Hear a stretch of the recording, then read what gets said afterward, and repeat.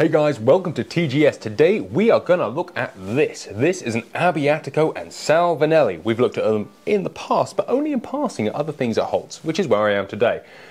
So, this little model is the Poseidon. Let's have a look.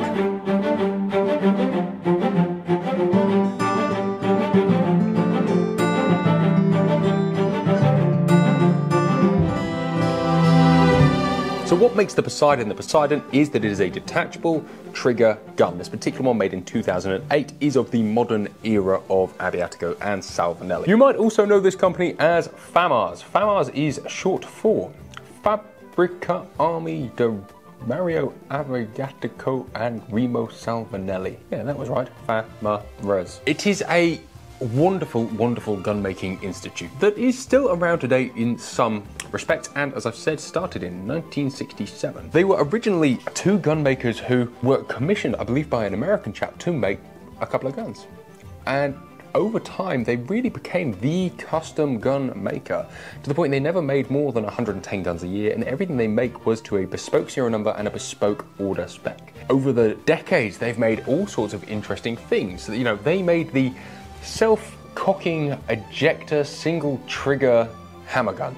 I don't think that gun ever needed to exist, but I've seen them here at Holt's in the past, and they are, I mean, they're wild. That is what they are. They made a limited run of 30 4-barreled shotguns, one of which sits in the Beretta gallery that hopefully we'll see in a couple of weeks' time. These guys are well known for making beautiful guns. So when someone says FAMAS to you, generally, although they have made pretty much every gun under the sun, you'll be thinking of an over and under, although they have also made side-by-sides. To me, Abbiatico is a finely engraved over and under.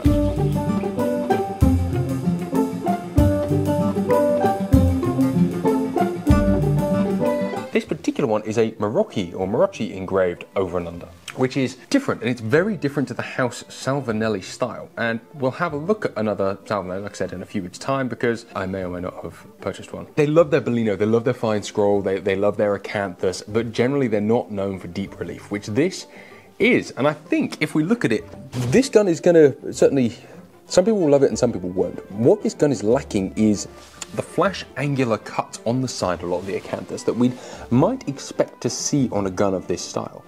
However, what we have actually is almost 90-degree cut into the depth. So we have the matted background with the flash, with the smooth or French grade top, with some texture engraved into it. It is a very different style to what you'd expect. Obviously, pinless side locks, side-plated trigger plate actions, there is a huge amount of different models of Abbiatico, the Excalibur being probably the most common in the modern era. This is a Poseidon. Let me talk you through a Poseidon. This particular model is a 30-inch barreled gun. You have raised side ribs, so you end up, and the point in raised side ribs, by the way, is so you end up with this perfect wood to metal fit running through. It's tarty, but you know, it's extra work, and it is absolutely beautiful. You have the elongated fore-end iron, which is very nice. And again, it's the Abbiatico thing that all the metal is always highly polished. They are very shiny guns. I think this one is valued at 6,000 to 8,000, which I think is good value, given that it is a very beautiful gun. And that is what Abbiaticos are, as I've said, very beautiful guns. So the Poseidon is an over and under with a detachable trigger plate. Two interesting things about it is, firstly, there is no gape. This is a gape. A gape is for when you open a gun, the fore-end iron clicks into the gape. It's quite simple. They're on plenty of side-by-sides. They're on plenty of guns across the course of history. If you want a gun to open wide enough and have a shallow enough depth, what you have is a gape. You don't have a gape on here. Instead of a gape, you have a hinged fore-end iron. So let's clip this back together. This is a #1 reason to love a Poseidon. Click. Yeah. I mean, that's not the #1 reason to love a Poseidon, but isn't that just a lovely little touch? Yeah, and just as it hinges up, sits across the top of the metalwork, doesn't rub anywhere particular, and just opens up. So you can open your gun fully while still having a shallow, rounded action. You have Poseidon engraved in gold in the bottom, Abbiatico in the side, and again, this deep, sort of acanthus-esque relief engraving throughout. It is interesting, that engraving.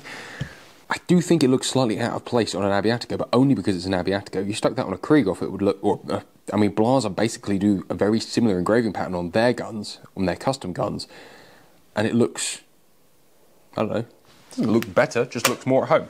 Here is the other thing about a Poseidon. The safety catch is manual on this gun. You pull the safety back, and then you pull it all the way back. Well, that came out a bit easier than expected. This is an Abbiatico and Salvinelli trigger unit, or it is a Poseidon trigger unit. I think it is one of the finest looking detachable triggers out there, and as you know, I'm a big detachable trigger fanboy. It is a single trigger. You have a little rocker in the back for the inertia system. You have the main unit and a spine that comes all the way through that is machined from one piece. Then you have all of the lockwork on the side, including V-springs, hammers, and all the things you would expect. And then, much like a side lock, those are clipped in place with a bridle each side, meaning this piece of metal here clips over the top, holding everything in place on both sides. I think that's lovely. I don't think it's particularly clever. No, it is quite clever. I don't think it's like the most efficient way of doing things. It's clearly not, but it is bloody beautiful. And then they engrave it as well because they can. And look at this interceptor sear on here. Look.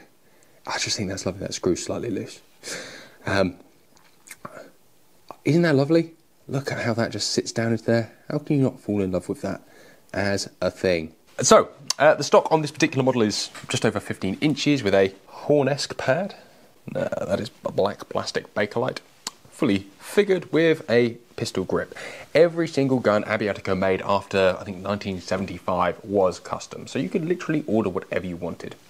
In the modern era, after the two founders, or the passing of one of the founders, they changed slightly. They released a lot of new models, this being one of them, and well, honouring their past but living in the modern era. And they did a very good job of that.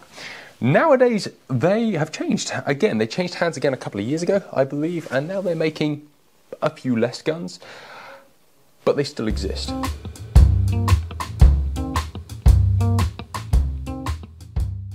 So that brings us into today, 2022. If you like, the lifespan of Abbiatico and Salvinelli has had 3 eras, maybe 4. But the original was with Mario and Remo. They started this company and they took it from that first decade to the point that they just made these wonderful custom guns. They were making cutting edge designs, boss style over and unders, pinless side locks, 4-barreled guns, self-cocking hammer ejector guns, crazy cutting edge beautiful things, and selling them all over the world with a big emphasis on America.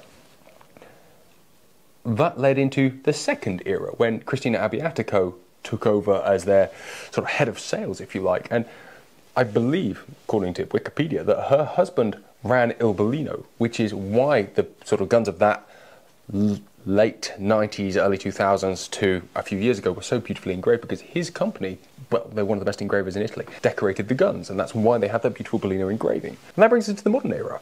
I have been told by a good friend of mine in Italy that they are now owned by a former employer of Famars, Mr. Pelli, and they are making still fully custom guns, a few less per year than they used to. If you speak to people about Abbiatico and Salvinelli, they'll come up with 2 things, generally, like as I said. The first is that they are unbelievably beautiful, and the second is that sometimes they have been considered perhaps not the strongest of guns. But let's be honest, since when have the most reliable guns been the most beautiful? In fact, trying to get beauty and reliability in the same time doesn't really exist.